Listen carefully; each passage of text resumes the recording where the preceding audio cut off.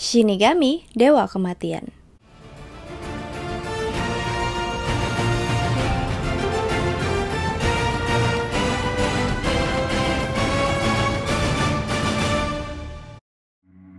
Dewa Kematian atau Grim Reaper, atau bisa disebut juga Malaikat Maut, Malaikat Pencabut Nyawa, itu biasanya berhubungan sama kematian seseorang.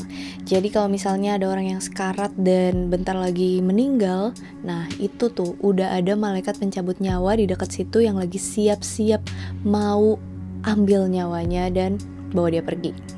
Mungkin dari kalian ada yang pernah nonton Death Note, itu manga dan anime kesukaan aku banget, aku suka banget. Nah di situ ada Dewa Kematian yang namanya Ryuk. Coba deh kalian baca atau nonton manga atau animenya, bahkan ada live actionnya tahun 2017 kalau nggak salah yang terbaru, tapi aku belum nonton, aku nontonnya yang tahun 2006. Mungkin tahun 2006 ada beberapa dari kalian yang baru lahir.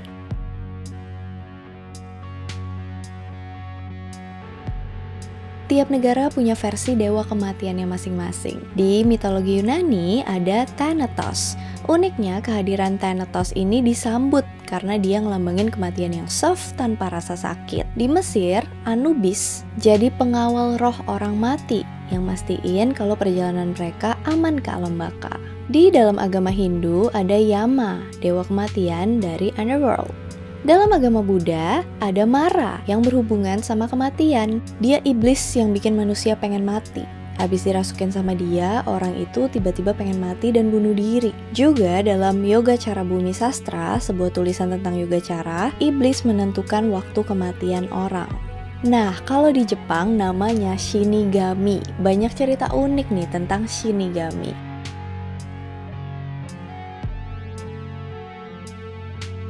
Nama Shinigami kalau dipisah, Shi artinya kematian dan Kami artinya dewa. Dalam mitologi Jepang, dunia itu dipenuhi oleh berbagai macam kami. Ya kurang lebih mirip-mirip sama mitologi Yunani dan mitologi lain yang ada di seluruh dunia. Jadi langit itu ada kaminya sendiri, matahari ada kaminya sendiri, begitupun kematian. Shinigami bertanggung jawab pas seseorang meninggal, dia harus ngundang dan antar arwah orang itu ke alam baka. Tapi sebenarnya ini belum jelas nih, Shinigami ini kami yang mana? Karena Shinigami nggak terlalu sering muncul dalam sastra Jepang. Diyakini Shinigami ini adalah entitas atau makhluk, berbagai makhluk yang membawa kematian. Misalnya Izanami kadang-kadang disebut sebagai Shinigami pertama karena dia memperkenalkan kematian ke dunia. Kalau soal bentuk pasti kayak gimana bentuknya Shinigami, ya nggak tahu juga sih, karena kan nggak semua orang bisa lihat roh kematian, kecuali mungkin orang yang udah pernah hampir mati. Mungkin pas Shinigami kelihatan juga, kita nggak bakal ngeh kalau itu tuh Shinigami. Beberapa orang percaya kalau Shinigami itu suka kerja dalam kelompok atau bahkan berpasangan.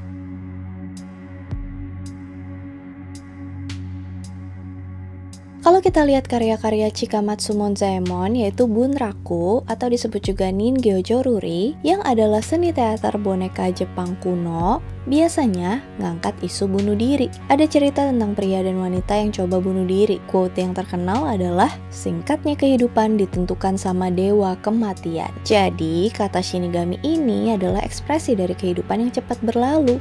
Pengingat buat kita manusia yang suka buang-buang waktu ngawatirin akhir hidup kita, padahal hal itu nggak terhindarkan sama semua orang.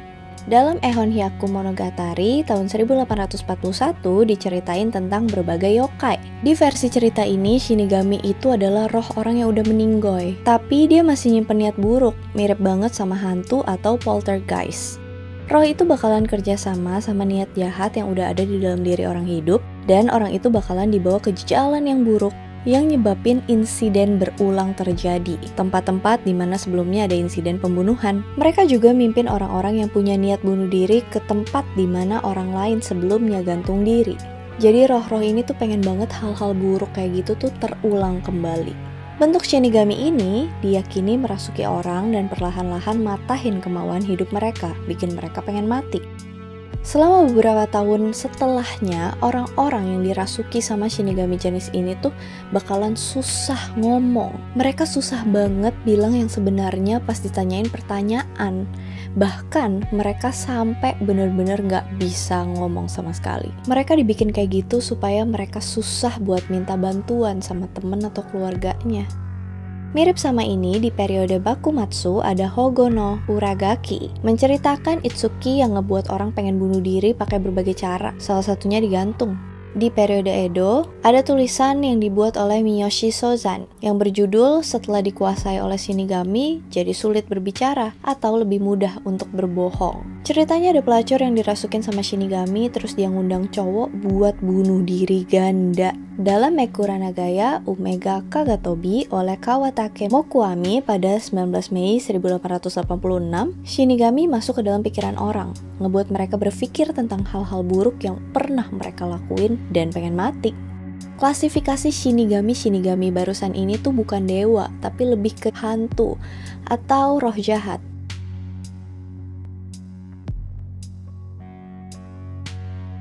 Menurut adat istiadat Miyajima, di prefektur Kumamoto, orang yang keluar rumah sepanjang malam pas balik harus minum teh atau makan semangkuk nasi sebelum tidur. Kalau nggak dilakuin, nanti Shinigami bakal datang. Di daerah Hamamatsu, prefektur Shizuoka, Shinigami bakalan merasuki orang dan membawa mereka ke gunung, laut, dan rel kereta api tempat orang meninggal. Di tempat-tempat itu, orang mati akan memiliki giliran kematian atau shiniban.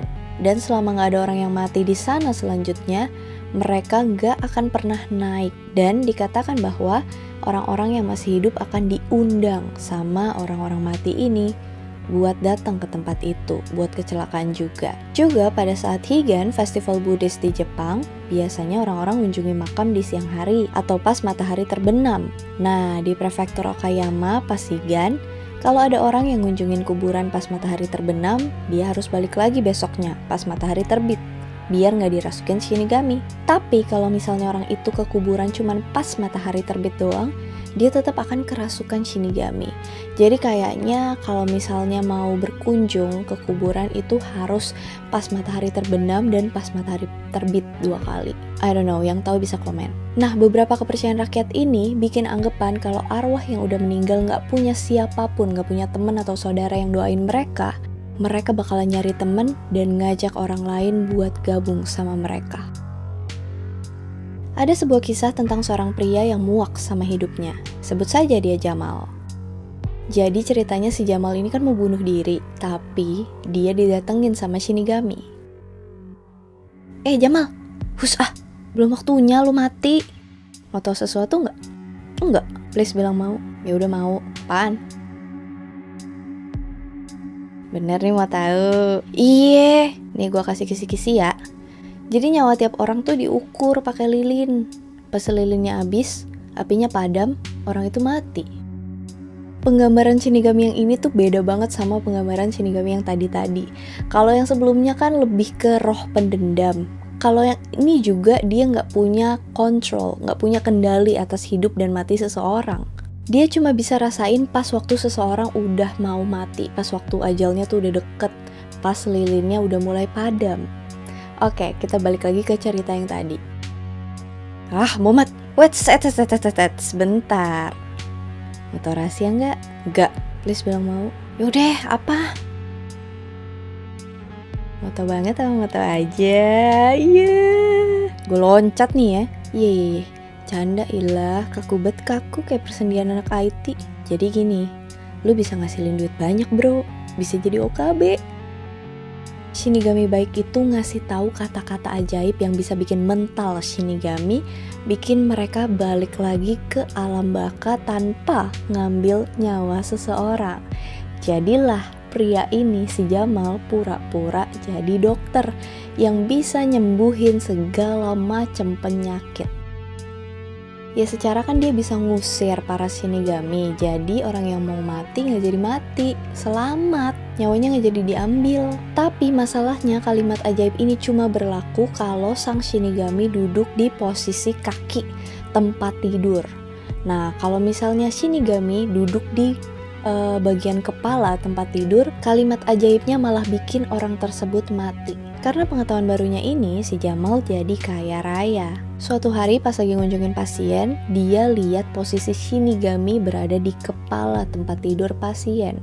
Nah, keluarganya pasien otomatis mohon-mohon dong, pengen banget si pasien ini diselamatin sama dokter yang wow, jago banget ini nih. Si keluarga nawarin jumlah duit yang banyak banget. Ya otomatis Jamal jadi gelap mata. Dia kemakan sama keserakahan. Pas Shinigami ketiduran, dia puter tempat tidurnya. Jadi kan posisi Shinigami ada di kaki tempat tidur.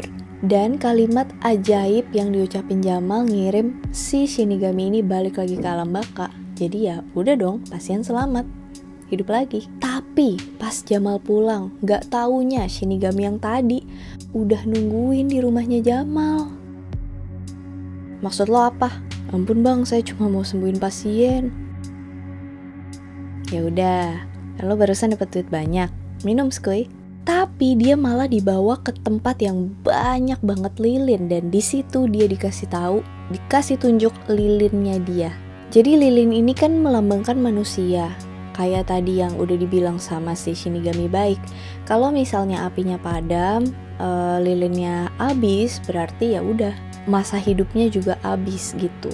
Nah, di sini dia dikasih pegang lilinnya sendiri. Nah, si Shinigami ini ngasih tahu kalau Jamal bisa perpanjang hidupnya. Caranya gimana? Caranya adalah dia pindahin sumbu lilinnya ke lilin lain.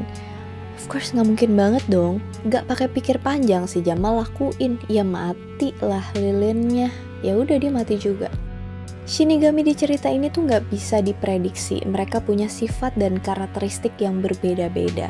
Kalau Shinigami pertama tadi tuh baik banget, dia kayaknya kasih tahu segala sesuatunya gitu. Dia kasih tahu tentang lilin yang merupakan nyawa manusia. Dia juga bahkan kasih kesempatan kedua bantu Jamal perbaikin hidupnya. Sementara Shinigami setelahnya yang diusir Jamal pas dia ngobatin pasien itu, ya mereka cuek, bodo amat, ya udahlah bodo amat gitu. Tapi Shinigami yang terakhir ini senggol bacok. Dia marah digituin sama Jamal dan dia balas dendam. Jiwanya diambil buat gantiin jiwa pasien yang tadi gak jadi diambil.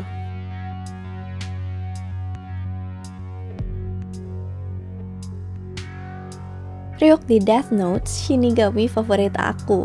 Dia jatuhin Death Note atau buku catatan kematian ke dunia manusia karena emang lagi bosen. Dia pengen hiburan. Terus buku itu diketemuin sama Light.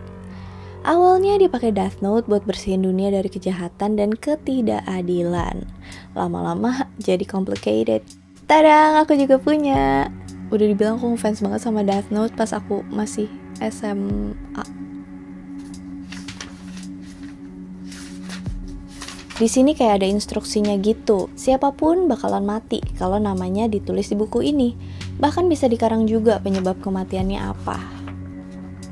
Jadi manusia yang ngambil buku ini bisa lihat Shinigami, pemilik asli buku ini. Terus banyak hal deh. Kayak misalnya kalau Shinigami tulis nama orang yang bakal mati di buku ini, umurnya bakalan nambah. Tapi kalau manusia yang tulis, dia justru bakal memperpendek umurnya sendiri. Shinigami gak bertanggung jawab atas setiap kematian yang terjadi. Orang-orang yang bikin perjanjian sama Shinigami, kalau misalnya mereka udah gak mau lagi jadi penjaga buku, mereka bisa oper ke orang lain dengan syarat tertentu. Biasanya mereka jadi gelap mata. Mereka ngerasa mereka pegang kekuatan penuh karena buku itu bisa ngendalin hidup dan mati seseorang. Sampai akhirnya Death Note bakalan jadi penyebab kematian mereka sendiri. The human whose name is written in Death Note shall die. Oke, itulah warisan buat anak cucuku kelak. Ada beberapa Shinigami yang muncul di dalam Death Note. Aku lupa ingat, yang aku ingat cuma yang putih, tapi mereka tuh mirip-mirip semua gitu, kayak tengkorak gothic. Selain Death Note, ada juga anime yang terkenal, yaitu Bleach. Kalau aku udah lupa sama Bleach, kayaknya aku gak terlalu ngikutin. Cerita tentang Shinigami ini sebenarnya udah populer sih. Nah, di era modern ini, di Jepang, masih ada beberapa orang yang beragama Shinto yang percaya akan adanya kehadiran Shinigami. Dan pastinya juga berbagai kami lainnya. Tapi Jepang kan bisa dibilang negara yang maju nih. Kebanyakan orang itu nggak gitu percaya akan keberadaannya Shinigami. Cuma mereka tetap menghormati tradisi mereka. Jadi Shinigami masih menjadi bagian dari budaya Jepang, kayak Grim Reaper di budaya barat. Para dewa kematian di budaya lain sering ditampilin ngelakuin tugas tanpa pamrih. Kalau Shinigami ini sifat dan karakteristiknya banyak versi, jadi sangat menarik. Dalam budaya Jepang awal, kata Shinigami dipakai buat ngejelasin seseorang yang sekarat, terutama tindakan bunuh diri. Tapi kepercayaan di tahun-tahun berikutnya, Shinigami jadi roh pendendam yang bisa ngerasukin orang, bikin mereka gila, sampai satu-satunya pelepasan, ya kematian. Dalam penggambaran terbaru, mereka muncul sebagai dewa atau malah iblis. Sifatnya juga macam-macam, ada yang bantu manusia, ada yang balas dendam, dan suka sama kematian, dan ada juga yang suka tawar-menawar sama manusia buat memperpanjang eksistensi mereka sendiri. Mau Shinigami itu roh, setan, atau dewa, itu semua balik lagi ke kalian, tergantung persepsi kalian. Yang pasti mereka adalah sosok yang menarik, yang ngasih kita pandangan yang berbeda tentang Dewa Kematian. Oh iya, aku hampir lupa. Jadi ini kan udah kayak komunitas nih, pecinta mitologi. Enaknya dikasih nama apa ya komunitas kita ini?